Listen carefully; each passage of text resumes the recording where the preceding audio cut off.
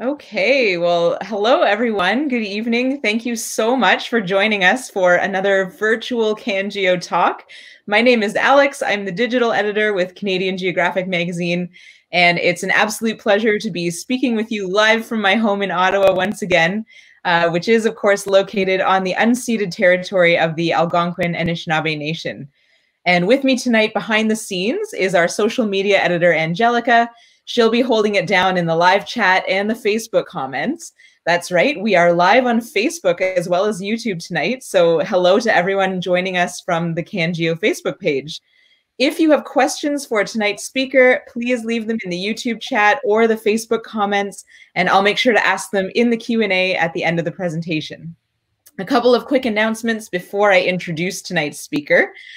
We have a great deal for those of you watching tonight. If you're not already subscribed to Canadian Geographic Magazine, you can get 30% off a one-year subscription using the code STORM30. All you have to do is go to cangeo.ca/subscribe and enter the promo code in the little box you'll see there. So the code is STORM30, and you'll get 6 amazing issues of CanGeo delivered to your mailbox or your inbox, whichever you prefer, over the course of the next year. So definitely take advantage of that special deal for our audience of our virtual talks.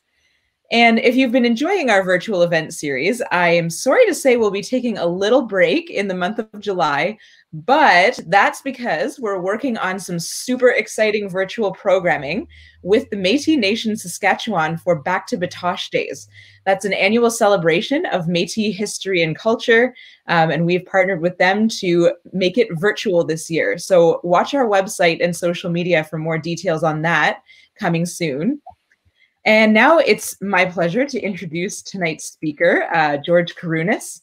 Many of you will know George as the host of the TV show Angry Planet, and many more of you will recognize him from his not infrequent appearances on Storm Hunters on the Weather Network. George is, of course, a storm chaser and an expert on severe weather. He is an explorer in residence of the Royal Canadian Geographical Society, and he's an incredibly accomplished adventurer who has traveled to more than 70 countries on all 7 continents in pursuit of nature's most extreme phenomena. And he's going to tell us about some of his craziest adventures tonight. So take it away, George. Awesome. Thank you so much, Alex. And thank you everyone who's tuning in at home, watching on Facebook and YouTube. I'm coming to you live from my home office here in Toronto because I'm not able to be out trotting the globe right now. I'm chained at home as much as anyone else is. And for someone who spends most of their life traveling, it is rather difficult.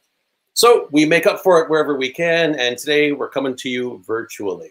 And as Alex mentioned, I'm an explorer in residence with the Royal Canadian Geographical Society. And my specialty is documenting and showcasing extreme forces of nature and extreme places all over planet Earth. And what I've got for you tonight is a selection of some of the highlights of my career spanning over 20 years of basically catching Mother Nature when she is having her biggest temper tantrums. So let's begin, shall we? I've got a, I just want to share my screen. And perfect, here we go. Awesome, this is gonna work, love it. I love it when technology goes my way, because quite often it does not, especially when I'm dealing with dust and rain and snow and ice and volcanic gases and every other thing that Mother Nature throws at me quite frequently. So, as I mentioned before, we're gonna be going through some of the most extreme of the extreme. As an explorer, sometimes we think that there's really not a whole lot left to find out there, right? I mean, all of the continents have been discovered. We're not finding new islands. We have satellites that are mapping every square millimeter of the surface of planet Earth, but there is still plenty left to explore. The deep oceans, there are still places where no humans have ever set foot, in caves, in jungles, and of course the vastness of space. And even outside of those things, there's still lots left to discover. Wherever there are questions, there's exploration that still needs to be done. And so my role is to showcase parts of the world that are undergoing these extreme periods of transition. So where the tornado is touching down, that moment in time will never happen again. And so I'm there to document it and show people what Mother Nature is capable of. And in recent years, I've been seeing lots of tremendous changes in the weather, of course, due to climate change. We're into the Anthropocene period now, so we're seeing lots of changes caused by humans. And I'm sort of like a war reporter on the front lines of climate change. So I'm able to see these things around the world. From tornadoes to hurricanes, of course, as oceans get warmer, that warm seawater is going to provide us with more energy, more fuel for hurricanes. So forecasters are expecting hurricanes to actually get stronger as we move forward. So tragedies like Hurricane Harvey and Hurricane Katrina, Hurricane Sandy could potentially become more the norm than they are now. These 1 in 10-year storms are now becoming 1 in 2-year storms. And I like to be right in the middle of it to capture all of that, that bluster and fury. Of course, I never hope for people to get into these life-threatening situations, and I'm always available to help people. We always help whenever we come across anyone who needs assistance. But from storms to also volcanoes, the Earth is a very dynamic place. And parts of it are still being created even to this day. Right now, there are volcanoes, about 50 of them at any given time, are erupting around planet Earth. And I love to get nice and close to those. And I'm going to showcase some more volcano stuff later in the presentation tonight. So hold tight. I've got some spectacular stuff to show you. But not just weather and geological phenomena, extreme places as well, such as Antarctica. I've had the great pleasure and privilege to be able to go to Antarctica numerous times.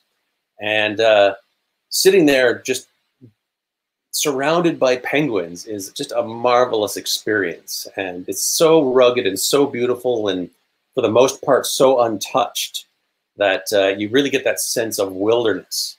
And a little bit of a insider tip for you. Penguins are cute. They're hilarious to watch. I could sit there and watch them for hours, but they stink.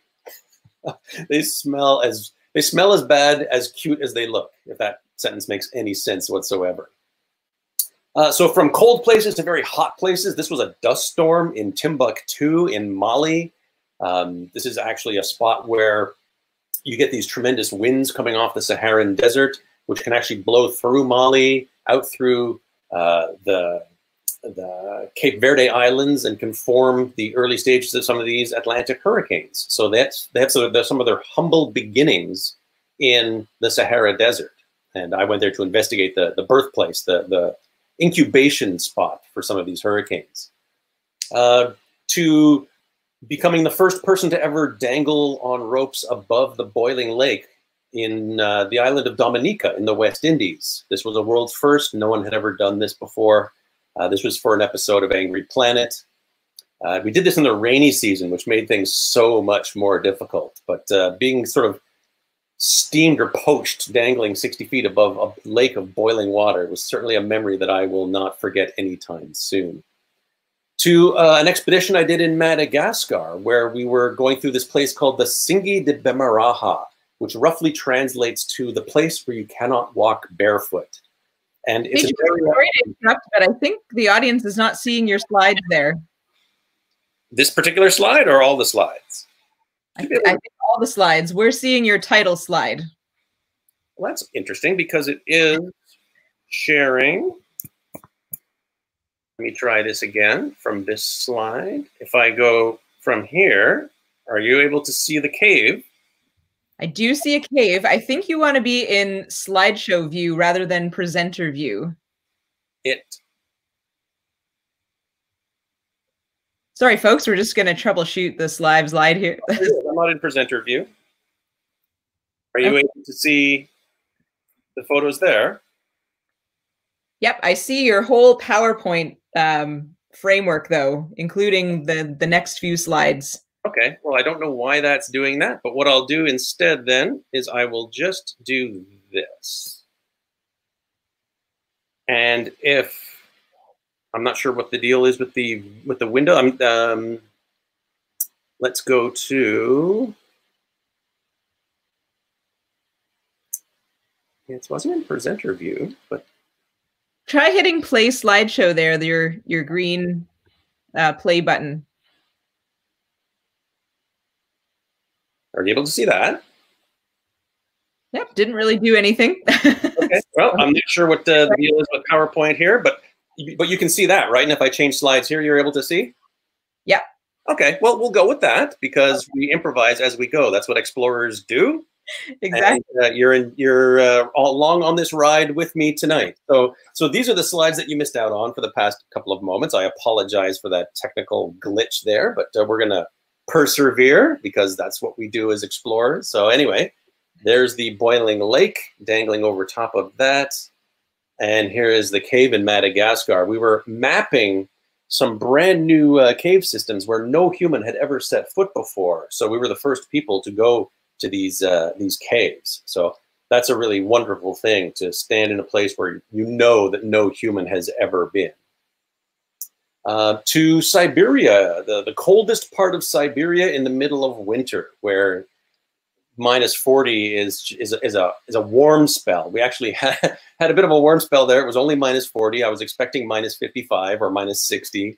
And I spent a bunch of time with the reindeer herders there, and also with permafrost experts who were studying how melting permafrost is affecting climate change and how climate change is affecting melting permafrost. Fascinating stuff.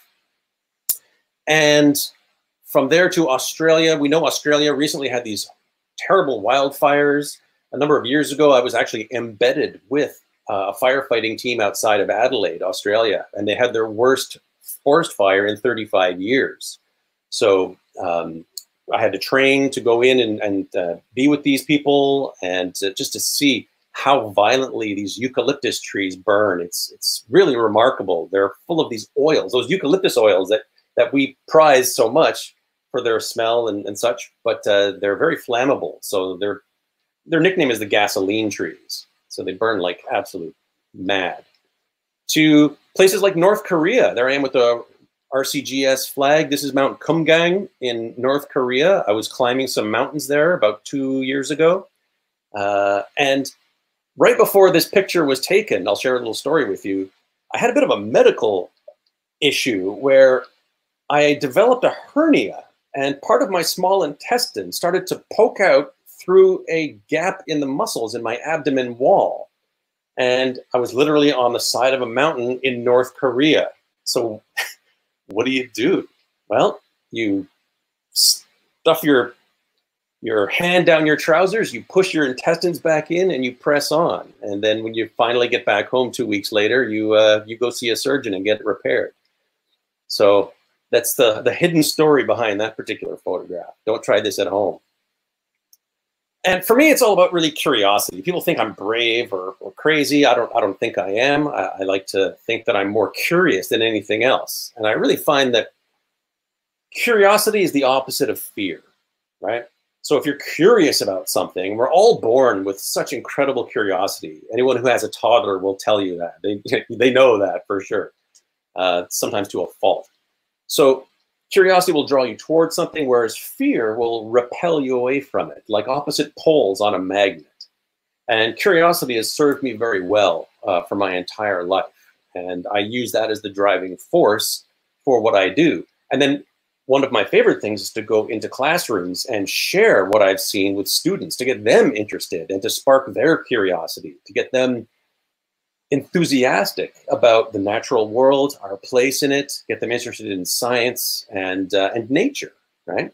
So I do that by showing them really cool images and telling wild stories. Now, curiosity sometimes can get you into trouble. I was a little bit of trouble when I was a kid, I'm sure. But my influences back then were people like Jacques Cousteau, who's was one of the leading ocean explorers of his time. No one can really top Jacques Cousteau. And of course, Indiana Jones for that spirit of adventure. Living in Toronto, I really got my start in documenting weather while I was working as an engineer. That was my training and background. I used to build recording studios for a living. But I would take my time off and I would do things like photograph the CN Tower getting struck by lightning. It's basically the world's tallest freestanding lightning rod. And it gets struck between 70 to 100 times every single year. So it's a perfect subject for me to get into photography back in the beginning, in the 90s. And then from there, I just kept expanding, doing a little more and a little more, until eventually now I'm up to having visited over 75 countries now. And with no sign of, well, I was going to say with no sign of letting up, but this year has certainly put on the brakes. I was supposed to have just gotten back from Iceland, but that didn't happen. A lot of what I do is television based. Angry Planet was the show that really put me on the map for being a communicator of science in the natural world, but there's been literally dozens and dozens of other programs on every network and streaming service that you can think of that I have had some involvement in over the years. So I'm sure that you've probably been flipping channels and you may have seen me at some point out there. And tornadoes were really my first love.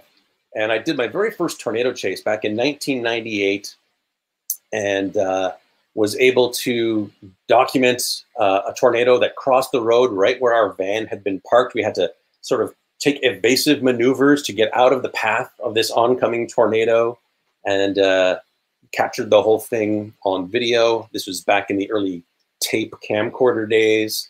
So the quality was terrible, but that didn't matter. It was such a rush for me to be able to document that thing. And it served as a spark that has lasted to this day. And the thing about tornadoes for me is that even though there are these rotating columns of air and cloud and water vapor, the storms that create them are just as beautiful. They can be twice the height of Mount Everest, these massive rotating storms that can concentrate all their energy on this one spot, hopefully just grinding up a farmer's field. And everyone is different. They take on different shapes, and they almost have different personalities. Some of them are sort of elephant trunk shaped, and others are these giant, ugly wedge shapes. So it's always interesting because for me, I've seen well over 100 of these, but every single one is a little different, and they each have their own character. And I like to remember them as individuals, even though they are nothing more than the Earth trying to recalibrate and equalize its air pressure. But they can be quite beautiful and destructive, of course. Canada is the #2 country in terms of tornadoes. The United States is #1 by far. They get between 800 to 1,200 tornadoes every single year. In Canada, we get 100 or so, depends on the year. 75% of planet Earth's tornadoes happen in the United States, just because of the geography and the weather patterns, just all those ingredients coming together in places like Oklahoma, Kansas, Texas, and Nebraska to cause these storms to spin and produce these tornadoes. You got the moisture and the dry line, all these meteorological ingredients come together perfectly. So we have to study the weather, spend a lot of time learning how to do this, of course, and to be in the right place at the wrong time, I guess, or right place at the right time from my perspective. Now, I've got a video here. I don't know if it probably won't play in this mode. Let me see if I can get the video to play here. Because we did try this. Is that playing?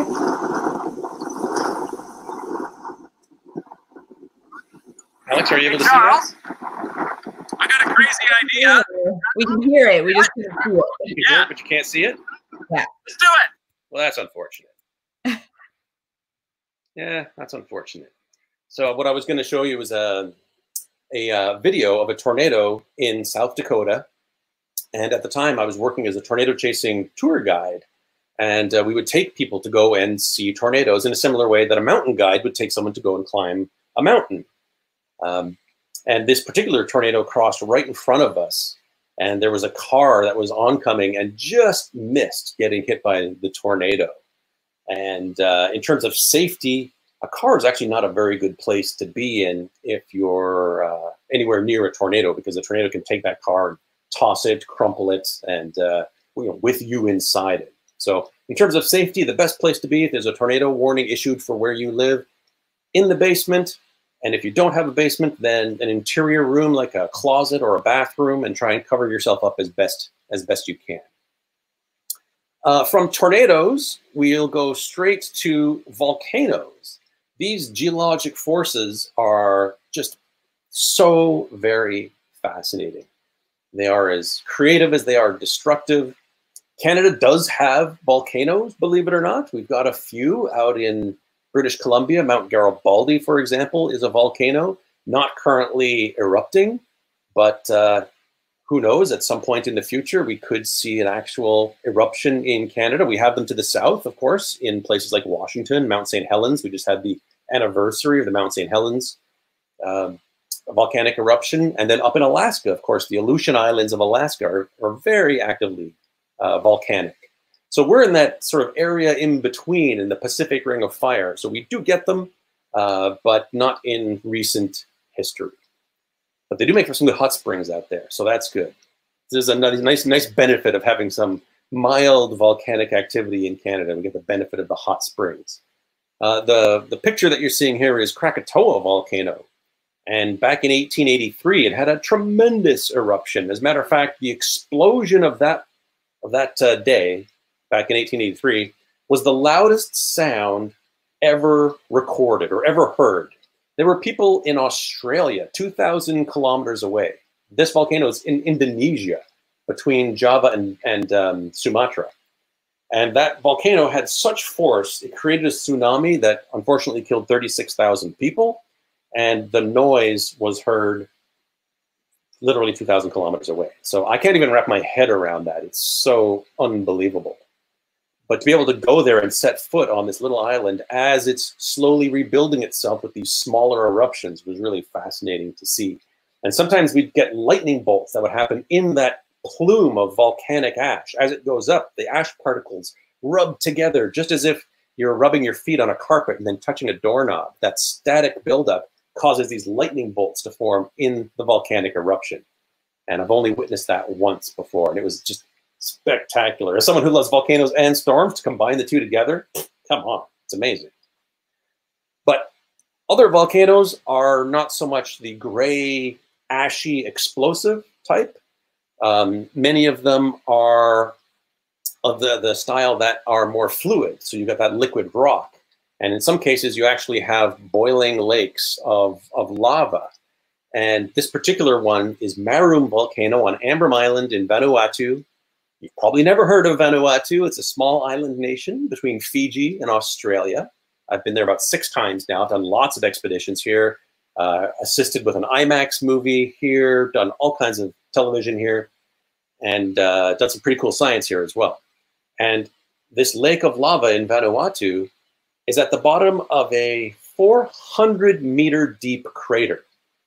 So to get here, we have to fly to Vanuatu, which is difficult in and of itself, then hire a helicopter, fly to the island, get to the summit either by hiking or by helicopter, depending what the weather is like, set up a base camp at the summit. Sometimes we're there for weeks at a time. I think my record is 4 or 5 weeks at the summit.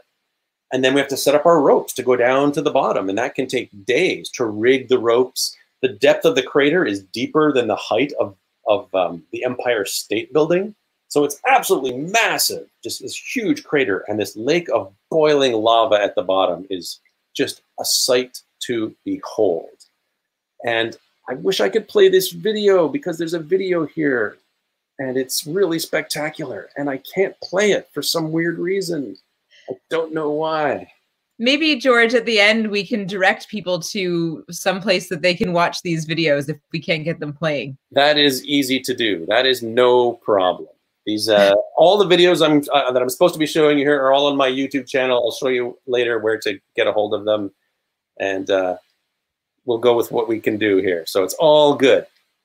So interestingly, volcanic activity can create things that are otherworldly, that are not volcanoes as well. For example, the Nika Crystal Cave in Mexico. This is a spot that is probably the most, in my opinion, the most beautiful place on planet Earth. It looks like Superman's Fortress of Solitude.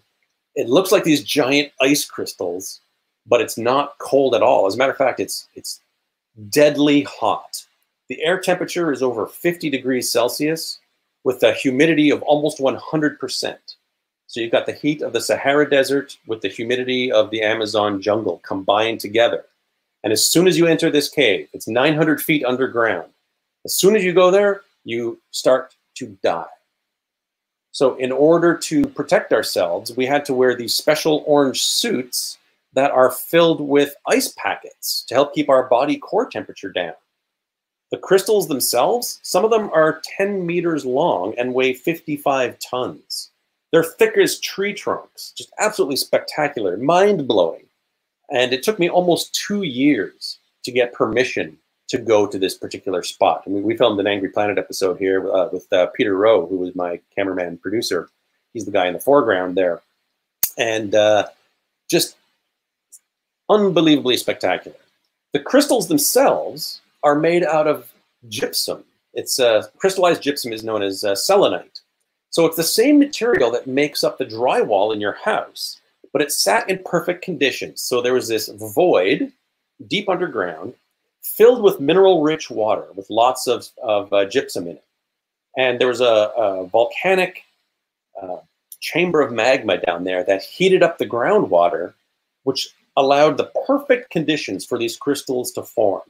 And the only reason we know that this place exists was because it was accidentally discovered by silver miners who broke into this chamber and discovered this crown jewel in Mother Nature's, the jewel in Mother Nature's crown, if you will. And it is just truly amazing, amazing, amazing. We had to wear special chilled air respirators. So the backpack that we're wearing has canisters of ice and a little fan that blows air over that ice. And then that cool air goes through the hose to a fighter pilot style mask so that we could breathe chilled air the entire time that you're down there. If you're not wearing this, what happens is, you know how if you've got a cold drink outside on a nice, hot, humid day, you have condensation that forms on the outside of the glass, right? We've all experienced this. Well, the coolest thing in this cave is you, right? The cave is much hotter than your body temperature, and it's very humid. So all of that humidity can condense on the inside of your lungs. So the cave can drown you if you spend too much time in there without special protective equipment. We spent 15 or 20 minutes in there without the special gear just to experience the real heat. With the gear, we could only go in for about 40 minutes at a time. And then we'd have to leave, go to the cool area, which was a nice, chill 45 Celsius, and drink a gallon of Mexican tap water, and then go back into the cave. And we only had 1 day in this particular place. That was all the permission that we had. So it was just truly, truly spectacular. And what I want to share with you guys next is a little sort of a philosophy. People ask me why I do this and sort of what drives me. Well, it's to experience these places and then share them with as many people as possible. But also underneath all that, there's this idea that if you're the best at something, someone will always eventually come along and be better than you. But to be the first to do something, no one can ever take that away from you.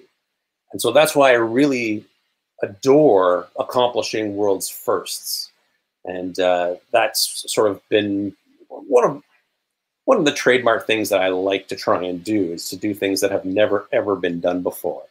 And I'm going to give you one more example of an expedition before we start taking some Q&A. And that was one that I did for National Geographic a number of years ago. This is probably the expedition that I'm best known for of all of them. And it was in the country of Turkmenistan. And it's a former Soviet republic just north of Iran. And they have a lot of natural gas there. That's one of the main exports. And at one point, they were drilling for natural gas, and the entire drilling rig collapsed into a sinkhole that formed. It was about 100 feet deep, 250 feet across, 230. And they lit it on fire. So all this natural gas, this methane gas that was coming out of the crater, they lit it on fire thinking it would burn off in a couple of days. Well, that was 1971, and it's still burning to this day. So I had to go to this place. The locals call it the doorway to hell, Darvaza. That's the translation. And so I led a National Geographic science expedition to go here and examine the bottom of the crater looking for bacteria, because this hot methane-rich environment that was created by this industrial accident, basically, is similar to the environment that some NASA scientists have discovered on planets outside of our solar system. So if we could find anything alive, even if it's a tiny microbe, living in this crater, it could give us clues as to where we should look for life on other planets moving forward in our explorations outside of our solar system. So I pitched this idea to National Geographic. They said yes, and then I had to figure out how to do it, because this was something that no human had ever done before. I had all my volcano experience, which was invaluable for this particular expedition. And it took 1.5 years to plan it all. I had a team of rope riggers. I had a microbiologist with me to study the samples. I had a television crew from National Geographic. And we had the perfect campsite right beside this pit of fire. At night, it lit up the entire sky. There were birds that would swoop down into the crater just below the surface to catch the moths that were attracted by the light at night. It was just amazing. The only thing I forgot to bring was a long stick and some marshmallows. And then the plan was to stretch fire-resistant ropes across the entire span of the crater. And then I would go out to the middle on pulleys with a special Kevlar harness that wouldn't melt, my protective heat suit, self-contained air with a oxygen tank, and then I would rappel down, set foot at the bottom, and gather some samples. And so that's what we did. We spent a week analyzing the crater, trying to figure out where the coolest parts were, where the safest areas were. And then I was able to go out on these fire-resistant ropes and then go out to the middle and then drop down. I'm going to show you a wide shot here. So there we can see there's thousands of little fires. There's 1 or 2 big fires right in the middle. And if you look just to the right of the big fire, you'll be able to see me. I'm going to zoom in here. There we go. So yeah, it sounded like a jet engine. And so I had an earpiece in, and the microbiologist, Dr. Stefan Green, he would give me instructions as to where he wanted me to dig for samples. But one of the problems was, as I would dig, I would open up new vents of gas, and fire would start coming out of the hole that I was digging. So the whole experience was very surreal. When you're at the bottom, standing in a place where you know no human has ever been, looking around, seeing the glow of the fire, feeling the heat, knowing that you only have 17 minutes worth of air to get the job done. It was just the closest thing that I can imagine it being like to setting foot on another planet. And we found all kinds of bacteria living down there. So there is life. So these extremophile bacteria, the kind that are thriving in this hot environment, very unusual bacteria. So that's a really good scientific discovery right there. And hopefully, maybe who knows how many decades down the road, this information will be useful in terms of finding life on another planet somewhere. I can only hope that my data that I've gathered might be able to help some scientists in the future to discover something on another planet. That would be so amazing. What a great legacy that would be. So it'll never happen in my lifetime, but just knowing, just doing it and contributing is just very rewarding. So science isn't all about being in a lab wearing a lab coat and safety glasses. There's a lot of really cool field work that can be done out there. And let me tell you, the best feeling in the world is coming up out of that crater and being lifted out, hoisted out by your colleagues and setting foot on solid land and getting away from that fire. So that was truly spectacular. And I was awarded a Guinness Book World Record for doing this particular expedition. They recognized its uniqueness in that. So if you look at the most recent edition of the Guinness Book, you'll see me in there. I think this actual picture, if I'm not mistaken, or one very similar to it. And of course, while I was there, I had to have my RCGS, Royal Canadian Geographical Society flag. I have the great honor of them bestowing upon me one of their flags that I bring with me on all of my expeditions and travels around the world. And I did bring that flag down inside the crater with me. I soaked it in water so that it wouldn't get scorched. And then I had it hanging on my belt inside a chicken wire sort of contraption that I made out in the middle of the desert. And the flag totally survived, and it's been on many adventures since. So what I would love to do right now is turn this over for a bit of Q&A. Every picture I showed you, I could do an entire presentation on every single one. There's just so much to talk about, but I want to make sure that I give you the opportunity to be able to ask some questions. And what you saw just now was maybe 2% of all of the adventures, expeditions, and explorations that I've been so fortunate to be able to conduct over the years. Well, thanks, George. I know that my jaw has been on the keyboard between your story about pushing your own intestines back between your abs and the cave that can drown you. If this is just the tip of your adventures, I can't wait to read your memoirs someday. And we do have some great questions from the audience, so we'll get straight to that. First up, Adele Chen wants to know, how did you go from engineer to explorer? Yeah, so that's a common question that I get, and it was a slow transition. So I was working full-time, working lots of overtime, very busy. This is in the mid-90s. As an engineer, I was working mainly in a studio that did sound for film and television. So that actually allowed me to learn how television worked and the process and the editing process and all of this. So it gave me the vocabulary that really helped me when I started working in front of the camera.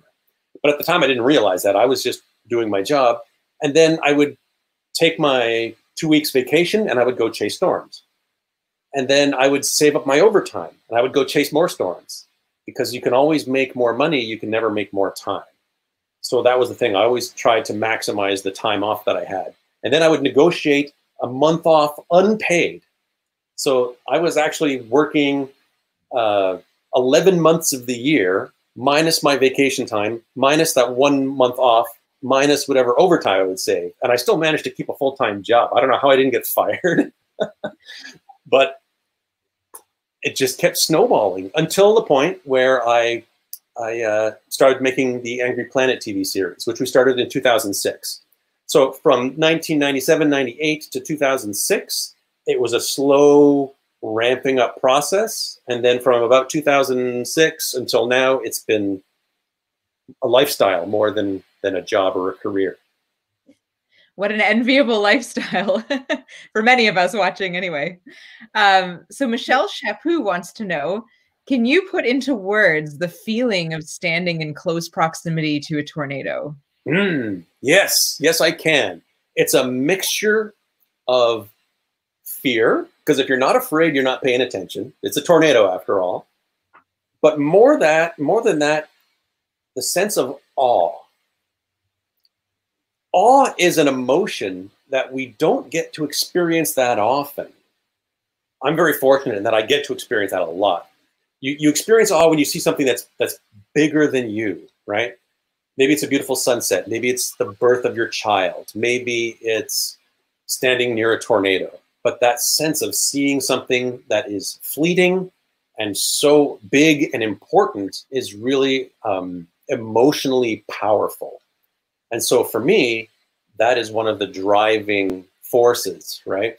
And it's that awe it's the awe that feeds my curiosity, that pushes back the fear, that allows me to go and experience more awe.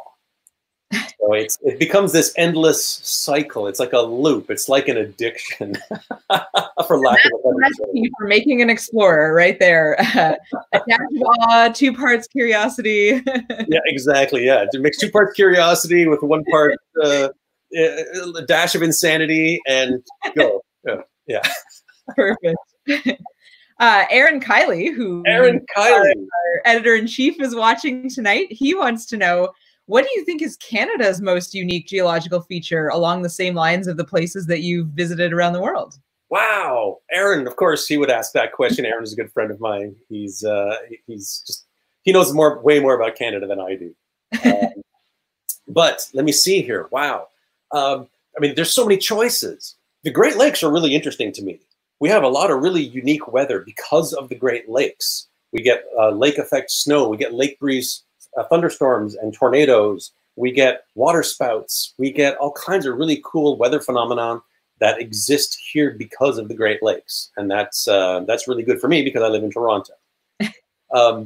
Of course, the Rocky Mountains are amazing. It's just this geological force, and the mountains and the glaciers out there. I've spent a lot of time out there documenting avalanches, putting cameras in the path of avalanches, and then getting the authorities to trigger avalanches with explosives that then come crashing down and smash into my special reinforced camera. So that's kind of fun too. Very cool. Climbing on icebergs in Newfoundland is a lot of fun as well. That is super dangerous, actually. I've done that a few times. Planting satellite tracking beacons at the top of icebergs. I did it a few years ago for Angry Planet. I did it again last year, working with some good friends of mine, John and Rick, out in St. John's, and getting up close to these beautiful icebergs that have spent about 2 years coming down from Greenland, and they're in the process of dying. Newfoundland is where icebergs go to die. So to see them in their last days and to be able to climb on them, and these things move and they break and they rock and they split and they explode. And the last time I was climbing on an iceberg, 2 hours later, it had rolled. So yeah, that's more dangerous than chasing tornadoes. Wow. I hope to see icebergs for myself someday. I think it's absolutely spectacular, some of the images that you see out of Newfoundland around this time of year, actually. This is a good time for icebergs. Yeah, nature's abstract art. And the colors are beautiful. The blues are amazing. Awesome. So Pam Little wants to know, is there any ethical dilemma, or do you ever feel any remorse in going somewhere new and telling the world about it, knowing that maybe it'll be opened up to tourists and changed forever? Yes, absolutely. And as a matter of fact, I have a really good example of that. And it's the example that you just saw, the fire pit in Turkmenistan. So when I did my National Geographic expedition there, it was 2013. And very few people had heard about this place. And because of all the media attention that I got and this place got, it spread like wildfire all over the internet. And so it now is the #1 tourist attraction in Turkmenistan. When I was there, there was nothing. You saw in the pictures, it was just vast open desert. Now, there's a picnic area, there's a proper toilet, there's actually a fence around the fire pit now. I was there last summer. I had the great opportunity to be a special guest on an Exodus Travels trip to go through the stands, and I got to go back and revisit this old friend, this crater. So seeing how much it's changed in those few years was exciting, because the crater itself hasn't changed and more people are experiencing this amazing place. But I was sad at the same time that the magic has been dulled a bit, because now there's a fence and it's just not quite the same. So how do you balance that, your desire to be the first to see these places and tell the world about them, obviously, because the stories are amazing, the images are amazing, and people deserve to know. I guess, how do you reconcile that? Yeah, well, that's hard, because the same thing happens to any place. For example, like Halong Bay in Vietnam, there was a time when there were no tourists there. Right? And then it became this tourist hotspot where there's thousands and thousands of tourists going there every week, right? So people they flock to these places because they are amazing, right? And yeah, I mean, I can't help but feel a little twinge of guilt for maybe overexposing some of these places. But at the same time, I'm comforted by the thought that I get to share these places with the next generation of potential explorers and scientists, and get them inspired to go and develop their own careers doing something unique and amazing, and maybe doing things that frighten them a little bit, right? And that's where all the juice in life is. So it's always going to be a trade-off. Tornado chasing, for example. I never want to see a tornado hit a town. But for me, there's a moral dilemma there because sometimes they do. My being there will never change whether the tornado hits or not. But if I'm there to document it, at least people will be able to see the footage, know how bad these things can get, and then maybe, just maybe, they'll heed the warnings and go to the basement the next time there's a tornado warning for their place. Hopefully. Or maybe, like with the Northern Tornadoes Project at Western University, they'll use that to sort of revisit our building codes and look Absolutely. The director, Dr. David Sills, is a good friend of mine who runs that program, right? So they're doing some really amazing work. What they're trying to do is they are trying to document every single tornado that happens in Canada, whether there are people there to see it or not. So they're using aerial surveys, satellite imagery, Twitter videos, you name it. They're trying to document and fully understand what's going on in Canada. The weather radars that we have don't reach the northern parts. So there are storms up there and there's tornadoes that are only affecting the chipmunks and the moose, and nobody knows about them until now. So we're learning some new stuff, and it's just, I love what they're doing. Cool. All right. So next question comes to us from Shelna Walker. She's wondering if you're thinking about going for, is this someone you know? She wants to know if you're going to explore the deep ocean. I would love to. Absolutely, I would love to. I don't know if I'm going to. It sort of depends. Deep ocean exploration is very expensive. And getting place on these submarines, these deep ocean submarines, there's only a handful of them on planet Earth. So getting a seat on them is very difficult. So I tried for quite some time to get a seat on some of these submarines. The cool thing right now, though, is that there's an explorer by the name of Victor Vescovo from Texas. And he's now got the world's only submarine that is capable of doing multiple descents to the bottom of the Mariana Trench. And I know several people who are friends of mine who have been aboard that submarine and have gone to the bottom of that Challenger Deep. So where there's a will, there's a way. And I would absolutely love to get a seat on that sub. Victor, if you're listening, I had the great pleasure of meeting Victor and hanging out with him for a little while in Lisbon during a conference about 1.5 years ago. And he's a really nice guy. And I'm sure he would love to let me go down in his submarine. Wouldn't you, Victor? Failing that, you just have to become besties with James Cameron, apparently. Well, here's the problem. James Cameron's submarine was destroyed. It was being transported on a truck that was in an accident, and it caught fire, and the submarine was destroyed. So that sub, that one-man submersible that James Cameron designed and built, is no more. So there's only one machine now that's capable of going to those depths. And it's Victor's. And it's Victor's. And it's a two-man submarine. Fits 2 people. Okay, well, we'll do our part to make it happen. The RCCS goes to the Challenger Deep. I'd probably have to fight Jill Heinerth off, though, of course. Yes. For those of you who don't know Jill, she's one of the other explorers in residence, and she's a diver. So she would probably hit me over the head with her diving regulator to cut in front of line ahead of me to get to the bottom of the Mariana Trench. Oh, that's great. It's a good visual. She can do it, too. She's tough. I know.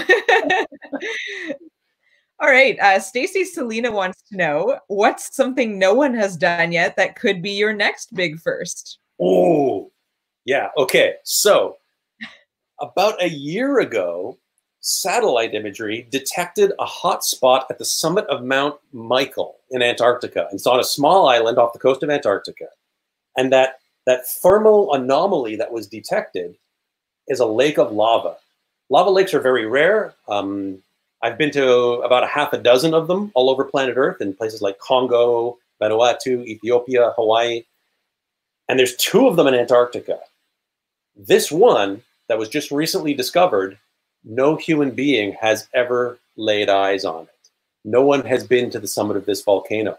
No one has ever seen the activity of this volcano other than from satellite imagery. To get there would be very difficult and very expensive. So I'm looking for patrons who have deep pockets that are interested in a really epic expedition to go inside one of the world's most exotic, remote, coldest, highest, most extreme places. Call me. I'm always looking for funding.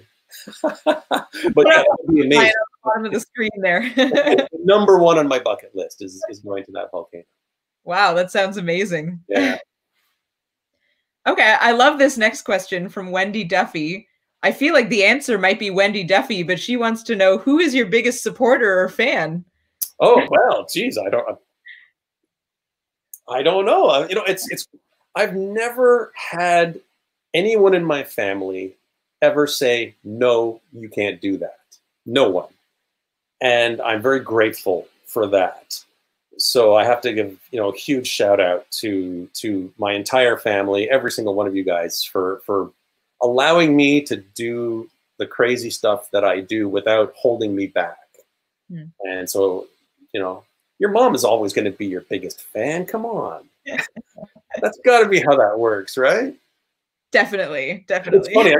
It's quite funny because I used to not tell my mother what I was doing until I was done the expedition. But then she started following me on Twitter. And now it's hard for me to hide anything from her anymore. So I've given up trying. Well, she doesn't worry too much. Yeah, well, you don't, you know, share the anecdotes about, you know, your intestines popping out on Twitter. That's the first time I've heard that story. And I edited your story about your North Korea trip, and I don't remember that being in the draft. Just saying. There's all kinds of stories like that. Let me share one real quick one for you about Siberia. I was in Siberia, as I mentioned earlier in the presentation. And at one point, I was in this place in the city of Yakutsk, and we were underground, and they had this facility where there were these tunnels that are in the permafrost. It's below freezing all year round. And they had the preserved head of a woolly mammoth. Tusks, hair, the works. Been frozen in ice for 10,000 years. And as climate change causes the permafrost to melt, we're discovering these prehistoric animals that are being, you know, they're thawing out. And so I was standing next to this 10,000-year-old woolly mammoth, and I was doing a bit to camera, talking to my cameraman. And as soon as we were done, our Russian guide, our minder, who was keeping an eye on us, walked away, and I told them to keep rolling. And I took a piece of the woolly mammoth flesh and broke it off and tried it, just to have a taste of 10,000-year-old woolly mammoth flesh. 2 days later, along what's called the Road of Bones, which is the old road that was built by the Stalin-era Gulag prisoners, I started getting really sick. Spiked a fever, was feeling like crap, and I'm thinking, oh no, did I just wake up some 10,000-year-old cryogenically preserved virus that is going to cause a global pandemic that is going to destroy life on Earth as we know it? Luckily, that didn't happen. But of course, COVID makes me think of that particular story and how I could have caused this zombie apocalypse. Thankfully, I didn't. Thankfully. But I couldn't resist. It was right there. I couldn't not try it, right? Right? Yeah, I guess. You won't want to get to. Anything for a story. That's the great thing about the things that I do. When things go well, you get when things go well, things go well. When things go poorly, you still get great stories. So from a storytelling and television point of view, even when things went absolutely poorly and we failed at everything, it still made for compelling television. So that was one of the reasons why we were able to make so many episodes. Cool. So we do have a few more questions if you're still Bring good it. To take a few more. Okay. I'm in lockdown. I've got no place to go. That's true. All my expeditions are canceled. We'll just keep on asking questions then. Keep them occupied that way. So David Bond wants to know, and I'm sorry if I said that last name wrong. What's been your favorite first? Oh, my favorite first by far, setting foot at the bottom of that fire pit in Turkmenistan. Because it was so difficult. Logistically, it was difficult. Physically, it was difficult. We were spied on by the government the entire time that we were there. The scientific discovery that we made was significant. We made a great TV show out of it. A little side story, the TV show that we made, the executives in Washington, D.C. at National Geographic headquarters decided that they were going to call this TV show Die Trying. Excuse me? It's like they had planned a certain outcome in advance there. Exactly. They weren't the ones who were going to be trying. So I was a little offended by that, but I couldn't get them to change their mind. But certainly that particular expedition, because it took months and months of planning. And as a matter of fact, we didn't get permission from the Turkmenistan government to enter the country. It's very much like North Korea. It's very closed off. And we didn't get permission until 2 weeks after I had drawn a line in the sand saying that this was our cutoff. After this particular date, it was going to be impossible to do. We got permission 2 weeks after I said it was going to be impossible. So we had to pull every rabbit out of every hat, but we managed to do it. Wow. And it made it really rewarding because of that. So that's another reason why it became my favorite. So far. So far. So far. Until you find the lava lake in Antarctica. I like the way you think. All right. Chris Cridler wants to know, what do you pack for a picnic at the pit of hell? So Chris Kreidler, she is a storm chasing friend of mine from Florida. We have chased many, many, many storms together over the years through Tornado Alley, and she's great. Go to skydiary.com. Check her stuff out. She's amazing. So we had lots of great local Turkmenistan food in when we were camped out at the fire pit. The funny thing is that to cook our food, we had to bring in firewood by truck to make a fire to cook the food because you couldn't really cook it over top of the actual fire pit. All right. It seems so ironic that we had to truck in our own wood to make a fire while we're at this biggest fire pit in the world. So that was kind of bizarre. It's very difficult to be a vegetarian in Central Asia. I'm not, but we had some team members who were, and they struggled. We ate a lot of lamb and goat, rabbit, and fermented horse milk. And if you've ever had fermented mare's milk before, it is pungent. Yeah, it's a flavor that stings the nostrils. I'll just leave it at that. I can't even imagine. Can you, I don't know, can you describe the taste? Take a jug of milk, leave it out in the sun for a couple of days, mix it with a bit of gin, and then chug it. Okay, all right. All right. Dave Lewison wants to know, what's been your most embarrassing moment during a storm chase or exploration? So it's funny, I have many of my friends tuning in tonight. Dave Lewison is another one of my very good storm chasing friends and associates. We've chased many tornadoes and hurricanes together. We were in Hurricane Katrina together, and many, many, many others. I feel like he has the inside track on this one. Well, he does. So you know what? I could totally throw this back at him and tell embarrassing stories about him instead. But I'll be kind, and I won't do that. You know, there are times when you're out on expedition and you have stomach problems, and suddenly you have violent explosive diarrhea, and you have no control over when it strikes. And so there are many times when you just have to stop everything and deal with that in whatever undignified manner that takes on. And I think I'll just leave it at that. Okay. I love Thanks, this. Dave. Another great question from Javier, and I'm not sure if it's our Javier at I'm going to assume that it is. Javier, the photo editor from yeah. Kangeo. Yeah. He wants to know, can you get travel insurance to the places that you go? So yes and no. It does depend on what I'm doing and where I'm going. For example, when I went to North Korea, no travel insurance company would touch me. So that was another reason why I didn't want to end up in a North Korean hospital, right? Because I was just not, there's no company that's going to fly in and airlift you out of North Korea. That's just not going to happen. Another example was the fire pit expedition. I had to have insurance for that expedition. So the only company that would insure me was Lloyd's of London. And they're that insurance company that's famous for insuring, like, they'll insure anything, right? Just ask and pay. And the insurance for that one expedition alone cost me 1/3 of my entire budget. Thankfully, I never had to use it, so that's good. But I shot a commercial for a fast food chain inside a volcano in Guatemala. And I had an interesting conversation with their insurance company when we were setting up that expedition.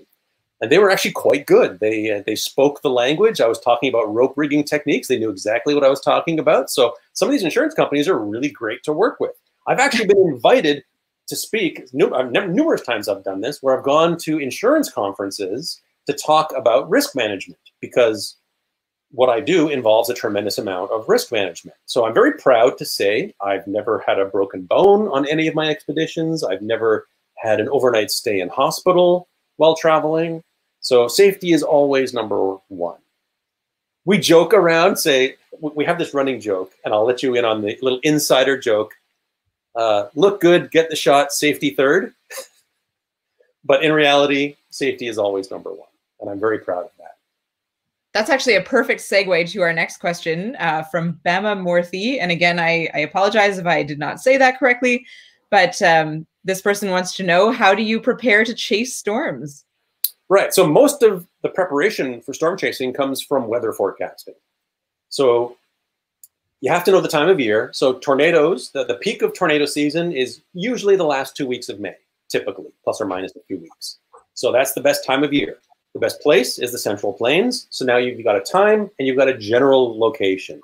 From there, you have to use long-range computer models, short-range computer models, satellite imagery, radar, surface observations. So you have to learn how to make a three-dimensional picture of the atmosphere in your mind. And that is the most important thing when it comes to preparing for a storm chase, because you have to be in position hours before the storms ever fire up. And so if your calculations or predictions are wrong, you're going to miss everything. And so that is really, I cannot stress that enough. And it also helps keep you safe, because the more you understand about weather, the more safe a chase you will have. One thing you should never, ever do is just hop in your car when you hear that there's a tornado warning for your county and then go drive into the middle of it, because that's how you get yourself into trouble. Right? So learning how to weather forecast, learning how to navigate around storms, learning how the structure of storms works, where the updrafts are, where the downdrafts are, where the tornado is likely to be, where the baseball-sized hail is likely to be, which will destroy your car. All of these things you have to study and learn ahead of time, or else you'll either see nothing or you'll get yourself into big trouble. And I've smashed a lot of windshields over the years. It does happen. Well, thank you for giving us that PSA. Storm chasing, don't try it at home. Please don't try it at home. Like George, and watch when I started off, I learned from people who were more experienced than me, and I traveled with them, and I learned firsthand from them. So that's the best way, I think. Here's a question from a name that I recognize. Dana Russo wants to know, what was the most terrifying moment from one of your expeditions? So I'm going to share a moment. Dana Rousseau is a meteorologist. She works at the Weather Network. I have chased with Dana as well. Every one of my friends are coming out of the woodwork tonight. I love it. Thank you, guys. I appreciate this. So I'm going to share a moment that I actually shared with Dana. Back in 2013, May 31st, was El Reno, Oklahoma, the largest tornado ever documented, Guinness World Record size. It was a mile wide and then expanded to 2.6 miles wide. That's 4.3 kilometers. And it did that. It accelerated and turned right and went from a mile wide to 2.6 miles wide, all in less than 1 minute. I was on Interstate 40 going east. The tornado was ahead of me, and it was just this ugly shape in the distance. I could see one edge of it, and then I could see the other edge of it. And I knew that Dana and some of my other friends, including some of the other people who sent messages in earlier, Chris and Dave, were nearby. I knew where they were because I could hear them on the radio. We have radio communications amongst friends. And so I was able to radio ahead to them to say, hey guys, there's a big tornado wrapped in rain here. You probably can't see it from your vantage point, but I can see it very clearly. And they had a hard time seeing what was going on from their angle, and I knew it was a bad angle for them. And that was one of the contributing factors that helped them decide to head south and get out of the path of this thing, which ended up going on to kill 3 other storm chasers, colleagues of ours, who were very well respected. So it was the first instance of a storm chaser ever being killed by a tornado that they were chasing. And luckily, it wasn't Dana or any of my other friends. So that was a very sobering moment, very terrifying moment for me, and became even more terrifying after the fact because we didn't know the full extent of what had happened until the following day. So it was that was a difficult day for the entire weather community. We were right at ground zero for it, all of us. Wow. All right. Well, we've just got one more question. Thank you, everyone watching, for these great questions. Some of these have been really amazing. Glenn Steplock wants to know, is there any place you wouldn't go? Is there any place? I'm not a big fan of places that are in active war zones. So I try to avoid those places, even though I've been to numerous places where I've had to have armed guards with machine guns, places like remote Ethiopia near the border with Eritrea, places like the Congo, had to travel with guys with AK-47s. But yeah, war zones, not really my thing. You can negotiate with people, but it's hard to negotiate with desperate people who are having a very hard time, right? For me, I can look at a storm or a volcano and I can get a sense of what it's going to do. Mother Nature always throws curveballs, but I'm comfortable in those situations. If you were to put me in a war zone, I would be very much out of my element. I did get a sense of some of that when I was in North Korea because it's so militarized, of course, and we have to be very careful of what we say and do when I was there.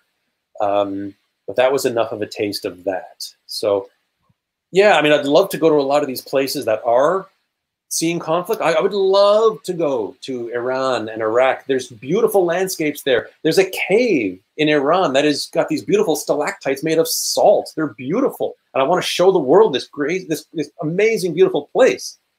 But it's really not easy to get there. There's all kinds of challenges. And so the Wakhan corridor in Afghanistan is an amazing place that I would love to go to and showcase. So times change, places come, places go, things get better, things get worse. So I'm really looking forward to the tides changing and a lot of these places becoming more accessible in the future.